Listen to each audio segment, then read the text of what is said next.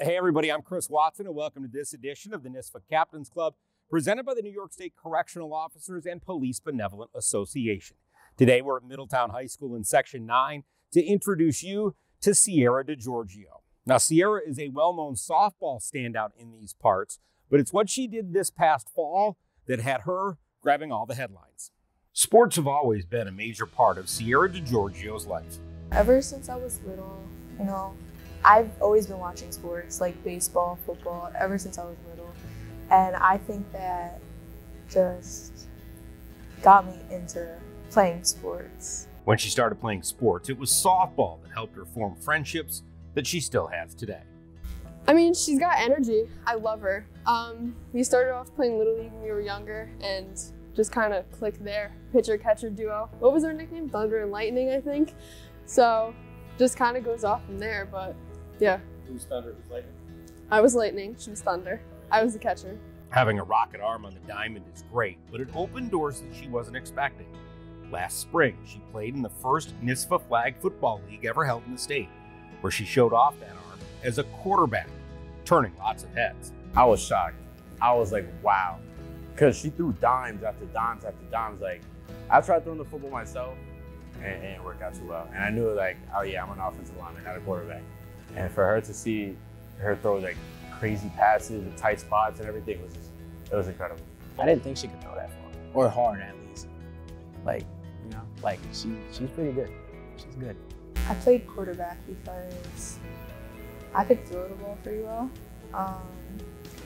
I could throw it pretty far too. I don't know how or why I'm able to do it, but I just am. And I liked that the quarterback is like the leader of the team.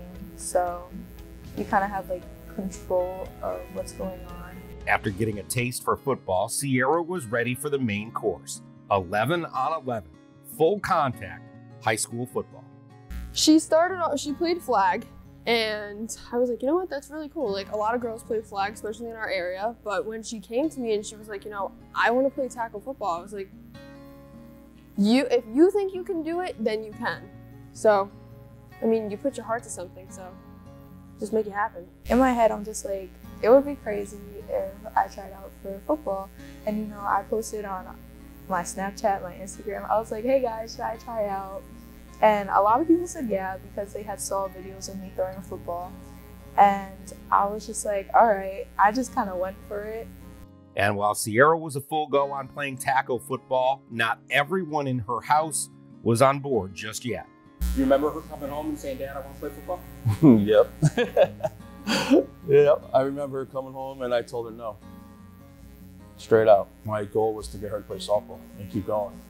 When she came home and told me and my wife that she was playing football, I didn't even blink. I said no. And then she just fought me for months.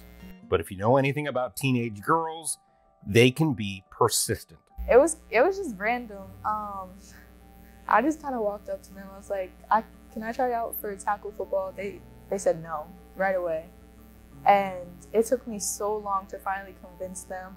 I kept having to bother them and ask them. They kept shutting me down. She kept just being that annoying Dad, I want to play. Dad, I want to play. And I said, I don't want you to play. Like, bottom line was like, if you can make it through the camp that they had, you can do it. So the athletic director, Dave, coach says, well, she did good. I was like, oh goodness. Once she had her mom and dad on board, next was tryouts, where she impressed the coaches and made the Middletown JV team. We had one quarterback on varsity, and I was talking to the offensive coordinator, and I said, hey, who's our backup quarterback? And he said, right now, Sierra. I said, all right, well then she needs to be up here with us. And we talked about that for a couple of days and then had a conversation with the parents and said, listen, this is what we need to do. And we didn't think it was gonna happen, but it happened, and I mean, the rest is history. He calls me and goes, yeah, I think we're pulling your daughter up for varsity. I said, excuse me? So I was like, yo, you think she's ready? And he goes, yo, the other coaches, she's awesome. She's good. Quickly, Sierra went from flag football newbie to 11 on 11 tryout hopeful to junior varsity player to varsity quarterback, where the coaches wasted no time getting her into games. First, when I heard I was gonna have a female quarterback, I didn't really think it was true. Like, I didn't really believe it. But then I seen her throwing the ball and stuff. I was like, oh. And then she started practicing with us and warming up with the starters and stuff. I was like, oh, that's cool.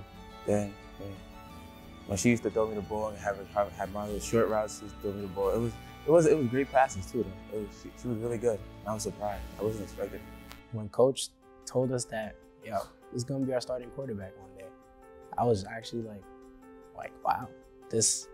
And when it actually happened, I was like, yo, this is like amazing, you know, like we're gonna make history. When I first stepped onto the football field during a game, I can't even explain how I felt. Like, it was crazy to believe that it was real. It felt like a dream. She just wants to be a part of the team, and she gets along with everybody. There's no one that she sort of backs away from. She loves a challenge, and it's something that she fits right in with everybody. And if you didn't see the ponytail sticking out of the back of the helmet, you would never know that she's a girl. And she does a great job. While she will always remember the first time she stepped on the field as Middletown's starting quarterback, a more lasting memory might be the first time she got hit like a starting quarterback. When I got hit, I'm just like, oh my God, I can't believe that happened. I got hit in the neck, I got hit in the arm. Oh my God, I got lifted up in the air. There's a picture in the air. It was crazy. I got the pictures. It's at Cornwall. And over there, you really couldn't see the field that well because they had short bleachers, but I'm jumping up and down. When she got hit, she just bounced right back up.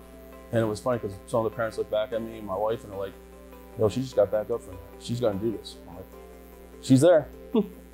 But in true Sierra style, she popped right back up, never missed a beat. And the guys up front knew it was their job to take care of their quarterback, male or female. How serious did you take that role? Very seriously, actually. You know, knowing that, you know, we think of her as like our sister. You know, like we gotta protect her at all times. You know, she's family. I remember talking to the offensive lineman. You know, I was like, she's a girl, but she's a tough person. Doesn't matter if she's a girl or she's a boy. She's tough.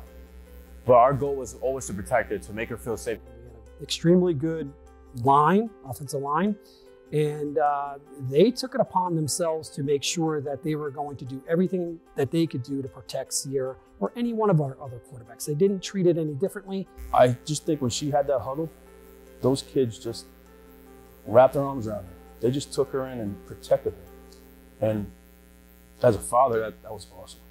Word spread quick about what Sierra was doing in Section 9. I remember people coming up to me all the time, even my BOSIS teacher, who was from Goshen, and I don't know how he knew. He was like, I heard you guys have a female quarterback. I'm like, yeah. And it's kind of a flex, like, you know, like, yeah, we have a female quarterback, and yeah, she can play. And it's awesome. It's a cool flex I can do. Watching her on the field, it brought tears to my eyes. The biggest day was when they had their home game and our big scoreboard, when the kids go on there and announce who they are and everything. I just broke down. I mean, I was like, that's my daughter. You know, I was like, she did it. And the first day she played, it was incredible.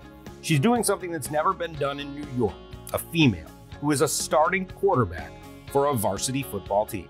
I think there's a lot of like difference in how people think that like, oh, females can't play male sports, or like there's always some like head-to-head on it, I guess. I don't really know how to put that, but I think like, especially as a female student athlete, like if we think, like if we can put our head to it, like we can definitely do it. I don't think that there was a time where she said, oh, I'm doing this because people might notice, or because I want to be the first to do that, or I'm going to be first to do that.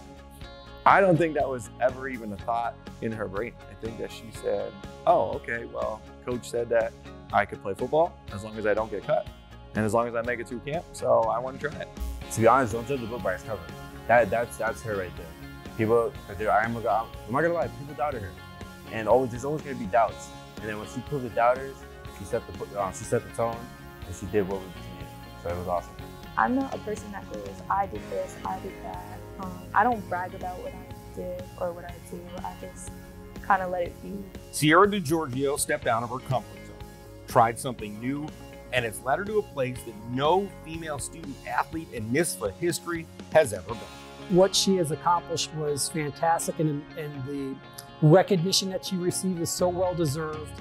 And she's a wonderful, wonderful student athlete here in Middletown. You don't really see females playing football, you know, like it's cool though. I really like it. I like seeing, you know, women doing men's sports or, you know, just any type of sport in general, because at the end of the day, we're just here to have fun. I think parents,